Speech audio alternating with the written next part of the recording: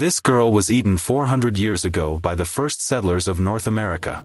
Human remains were found in 2012 by archaeologists. The girl's bones showed clear signs of cannibalism. There were characteristic incisions on the lower jaw. The soft tissues were removed with a knife, and it appears that the cannibal was inexperienced in butchering. The English arrives in North America on May 14, 1607. They established a fort here, which they called Jamestown. On June 22, the ship sailed back to England for a new shipment of settlers and provisions, leaving 104 men at the fort. 80% of them died as a result of starvation and disease. The cannibalism of which this 14-year-old girl was a victim is known.